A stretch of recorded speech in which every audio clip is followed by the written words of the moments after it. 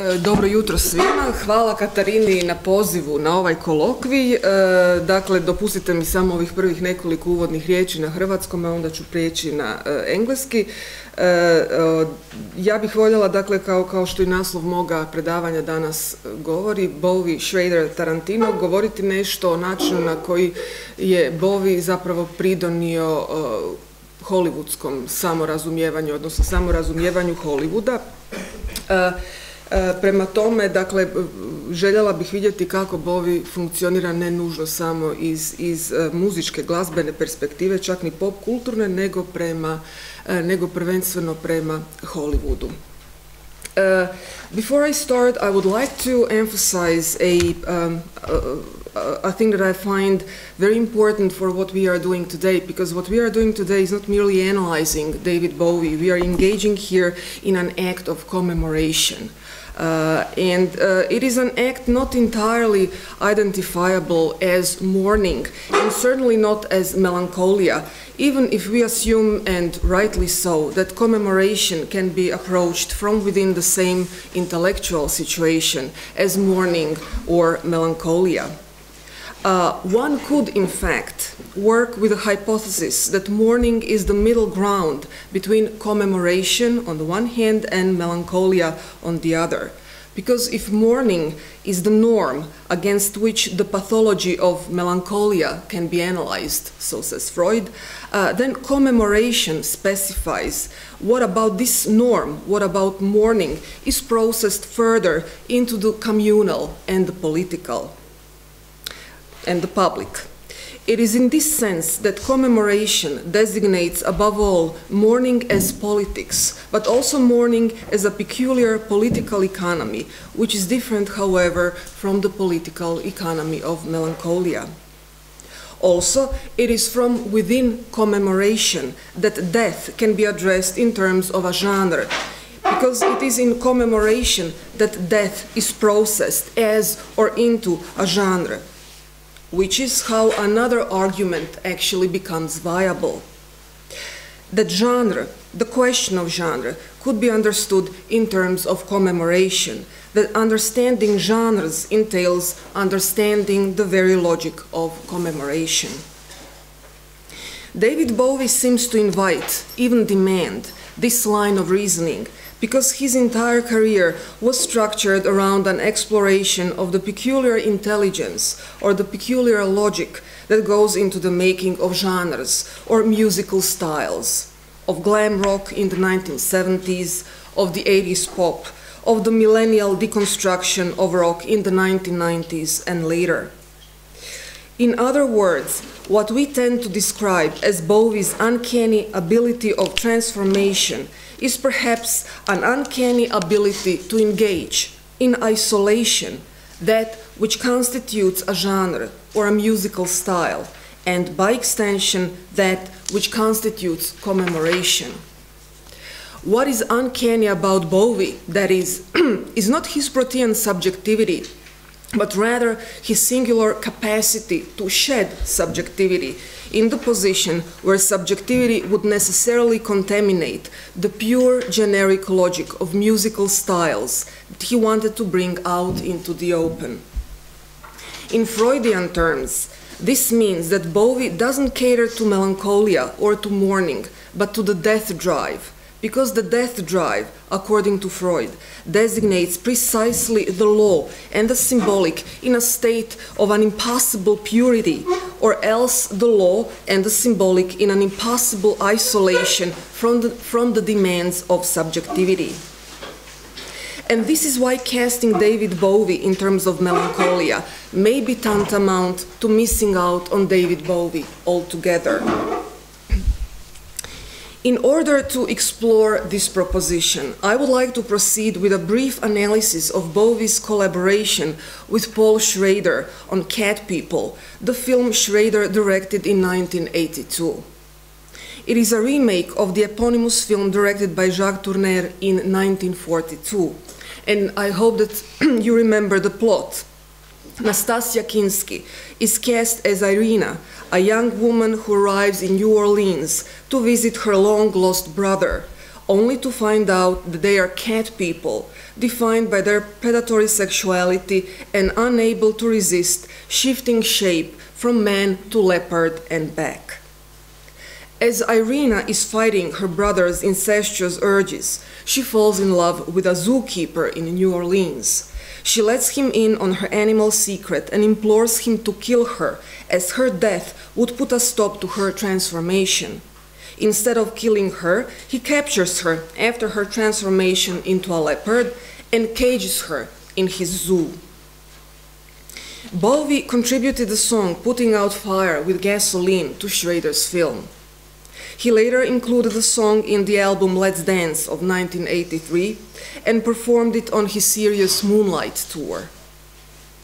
It is true that this example appears to go against my initial proposition, because Bowie's contribution to Schrader's project seems challenged precisely in terms of purity or isolation. First, Bowie's song appears to be contaminated by the cinematic framework to which he had to adapt. Second, it appears to be contaminated by the fact that Bowie contributed only the voice and the lyrics to the score, which was pre-composed by Giorgio Moroder, so that his music, or that the music that he performs in Schrader's film, is actually not his own, not of his making. While this may seem to constitute a contamination so massive that Bowie seems hardly discernible in Cat People, I would like to argue that the opposite is true. Namely, by bringing only his voice and lyrics to the film, Bowie localizes in Schrader a position where voice and language come together against or at the expense of images and music. He thus draws attention to a rift or a friction that persists in this film, or perhaps in film as such, the rift between the visual and the musical properties of cinema on the one hand, and the properties assembled around voice and language on the other. Interestingly, this is exactly the situation that Freud charts for the death drive. The death drive can be isolated in psychoanalysis and for it only if voice and language are sequestered from the visual and the musical properties of discourse. What is more, by contributing the voice and the lyrics to the film, Bowie in fact points to a position where Schrader's Cat People, the film which wants to present itself as a Hollywood Gesamtkunstwerk, may be reduced to its narrative conditions. The implications of this particular insight are manifold and all of them singularly interesting. First, Bowie intuits in this fashion that Schrader's significance for American cinema lies above all in his handling of the narrative, that Schrader contributes to Hollywood primarily as a narrator. This proposition is corroborated by Schrader's professional biography, in which screenplays are at least as important as the films he ended up directing. One could go so far as to say that the importance of Schrader's directing is secondary to the overall significance of his script writing. Secondly, while Schrader did not author the script of Cat People, his decision to direct a remake of Tourneur's 1942 horror classic testifies to his allegiance to classical Hollywood, the cinematic era distinguished precisely by the preeminence of storytelling, which then coincides with the reverence of classical Hollywood for genres. I'm alluding to the so-called invisible style of classical Hollywood, where narratives seem to take the day over editing and similar cinematic properties, the implication being that editing merely services a smooth presentation of the story. Finally, Bowie's intervention is again reminiscent of psychoanalysis because Freud granted to narratives the theoretical validity that proved constituent to psychoanalysis. In fact, it is with Bowie in mind that another line of reasoning becomes urgent, the one which suggests that the death drive in psychoanalysis be analyzed alongside Freud's flair for narratives, because the two seem to be codependent. In turn, this is how another proposition is invoked. The narratives in classical Hollywood and in Schrader work similarly to narrative in psychoanalysis and should be granted theoretical validity. It is certainly symptomatic that Bowie's voice emerges twice in the film, in two different registers and in the positions where the story is decided, at the beginning and at the end. The film opens with his voice as mere murmur to Moroder's music, while the opening shot is focusing on the red African desert in whose sand human bones have been buried, as if to testify both to Africa as the cradle of humankind and to the birth of humanity out of the culture of sacrifice. What is more, the beginning explores the bad sacrifice, the sacrifice gone bad, because instead of fortifying the breach between the animal and the human, this sacrifice brings about the creation of cat people, of a mixture. While the opening focuses on the red African desert and human sacrifice, the closing shot is the one of Nastasia Kinski, reverting conclusively to her animal condition, now caged, thus accomplishing the split intended by the sacrifice in the first place and integral to it, the split between the animal and the human. The caging of Nastasia Kinski turned leopard equals in fact the division by which the human order is established, at a remove or as a remove from the animal. Symptomatically, when Bowie's voice re-emerges at the end of the film, it is no longer reduced to murmur, but is a full-fledged voice, now a vehicle for the words that seem to complete the intended split between the animal and the human, as if the film arrived at its meaning only in the closure organized round language. In other words, Bowie's voice at the closure of Cat People coincides with the healing of the death drive, which is now perceived as the cornerstone of humanity. While Bowie's initial murmur serves to bring out the sacrifice gone bad and the blurring between the animal and the human orders, so that no humanity can be isolated, his final breaking out into song designates the foundation of authority, with the caging exposed as the condition of humanizing. In the song itself, Bowie assumes the voice of the caged animal, but speaks from the place where the terms of the caging are decided, with the assumption, in fact, that the voice is born out of these terms, out of the terms of the caging. He begins by describing the gaze as the stare of the animal, the stare which is intermittently green and colder than the moon, he says, and then red and burning. He climaxes, however, with the same stare faced with the law. The stare now designates a heart that cannot mend, caught in a judgment, made and unbending, says Bowie. It is to these eyes, faced with the law, that tears are blue and unstoppable, blue now designating color as much as unhappiness. What Bowie recreates here is in fact the structure of William Blake's The Tiger from Blake's Songs of Experience. He even takes over Blake's phrases and images, for instance, the one about the tiger burning bright in the forests of the night, whose fearful symmetry cannot be framed by an immortal hand or eye, thus Blake. Yet, just like Blake's tiger, Bowie's leopard, too, is caught in the experience, that is to say, in the fall and the sin and the law. This is why the fire this animal brings into this world, be it fire as passion or fire as destruction, never quite coincides with itself, but serves to designate excess and transgression. Hence, every attempt to put it out equals putting out fire with gasoline. Schrader matches this logic by carefully reinstating from within his film the cinema of the 40s and the 50s. If his story, in broad strokes, is taken over from Tourner, his color scheme and lighting,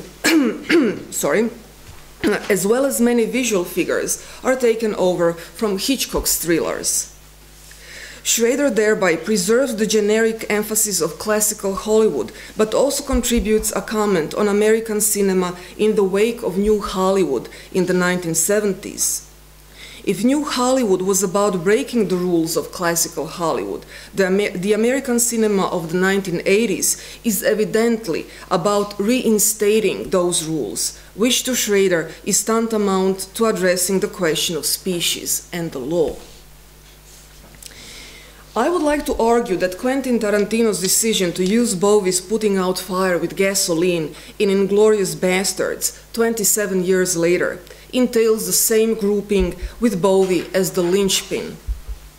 The story is set in the Second World War and focuses on a young Jewish girl, Melanie Laurent, cast as Shoshana, who escapes the Nazi persecution by assuming the identity of a non-Jewish Parisien who owns a cinema theater. In Tarantino too, like in Schrader, Bowie's song surfaces at a turning point. It marks the transformation of Melanie Laurent, Shoshana, from a subdued citizen into a cinematic diva, which coincides with her decision to stage a massive fire in her cinema theater and burn down the entire Nazi elite. This changes the course of the World War and effectively ends it. It is also the moment when Shoshana transforms herself into a sacrifice. Most importantly, perhaps, this is also the moment when the story, which fed on the historical structures and historical plausibility, takes a turn for the counter-archival and the fictional. In other words, it is at this point, with Bowie as catalyst, that Tarantino replaces history, or historicity, with ritual structures and sacrificial violence. Again, this is also the moment when the death drive is restored or reinstated, along with the restoration of proper sacrifice, suggesting that the Second World War had a structure of bad sacrifice, in which the death drive was effectively replaced by perversion. In Tarantino, the sacrifice goes bad when humanity is pressed into recreating the conditions of Schrader's beginning, so that some people, in this case the Jews, are promoted into a kind of animal-human contamination. Indeed, Tarantino's Shoshana even physically resembles Schrader's Nastasia Kinski. Not only are the two actresses similar, their faces are similar, with a vestal, if not virginal, quality about them. They also both vacillate between their assumed human identities and the contaminated identities that invite persecution. Also, like Schrader, Tarantino reverts to the cinema of the 1940s, but now in order to address the logic of Nazism, as if to insist that there is a structural link between the cinematic logic of classical Hollywood with its various European siblings and relations and the imaginary of the Second World War. If this is how American cinema addresses itself as a semiotic hub critical to understanding the 20th century humanity, my contention, in conclusion or instead of one, is that David Bowie is as critical to this semiotic operation, to our understanding of the 20th century modernity, now in the position where he demands that modernity be understood in terms of intelligence or of the logic of the death drive. Thank you.